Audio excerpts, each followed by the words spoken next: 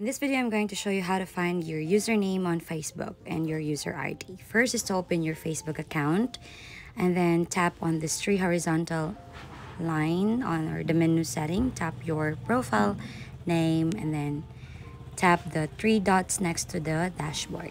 And here, you'll be able to see your profile link. That's your profile link. You can copy that one and you can use that to someone if you wish them to add you on Facebook. Now for you to find your user ID link, you can go to your menu settings once more and then tap on settings and privacy.